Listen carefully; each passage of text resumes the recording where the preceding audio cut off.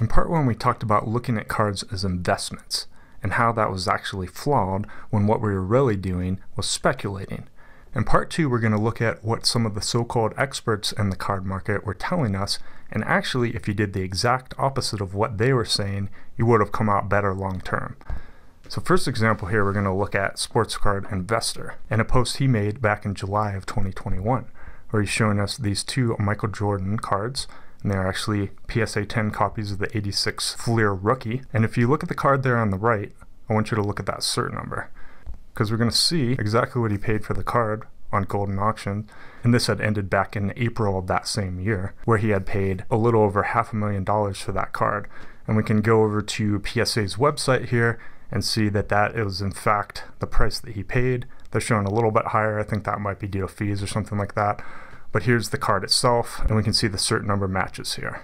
So he paid a little over $500,000 for an 86 Fleer Jordan, which if you look at the other prices that they list on the PSA website, that card actually significantly dropped in value over the next couple months, up until late last year, which is the last sale of the card that they show here at $191,000. Now we know from other auctions that I've been in recently that this card is well under the $200,000 mark. The next example I have was over on Blowout Card Forms, where Jeff had posted his LeBron James Topps Chrome Refractor collection.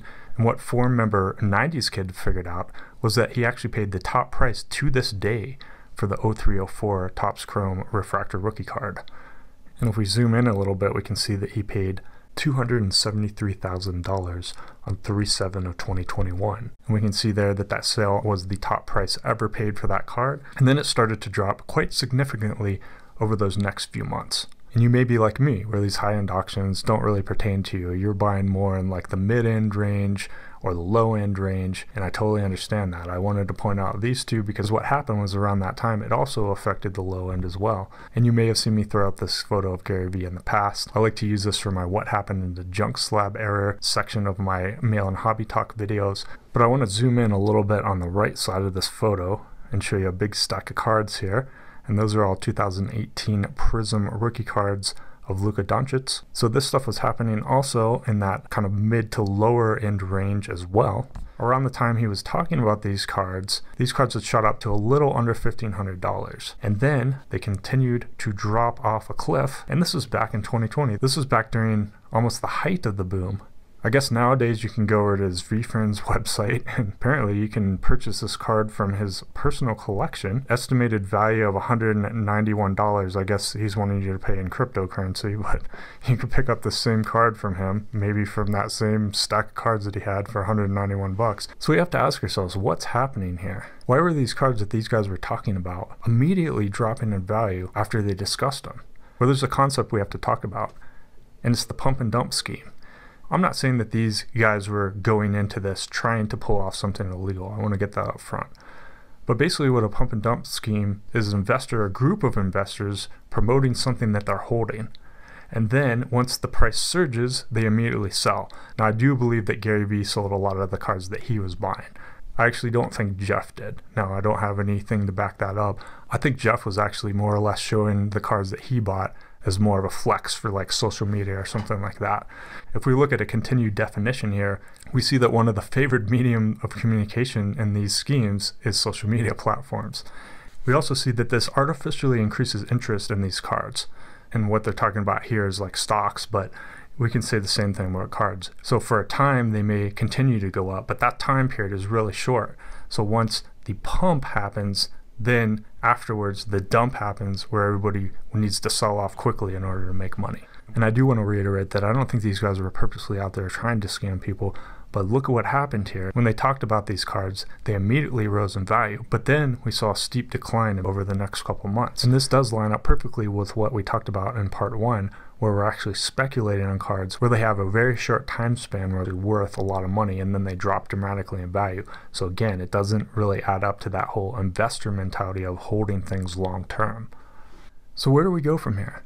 Hopefully I've made it fairly clear that we need to stop listening to these influencers who are telling us what to buy and instead do our own thing in the hobby. At best, they were naive and didn't really understand what they were doing. At worst, they were using their influence to artificially inflate card prices for specific players or even sets. Back during the card boom, it was also a sentiment among many collectors to do the exact opposite of what the majority of people were being told to do. And this actually worked out quite well for myself and others, where we were able to pick up some amazing cards by selling the cards that these guys were telling us to buy and doing exactly the opposite and buying the cards that nobody was talking about at the time. And even during the boom, there were buying opportunities. And I want to give you an example of a player that I collect, Noel Gallinari, whose prices were never really pushed into the stratosphere. And I totally understand if you don't collect a guy like this.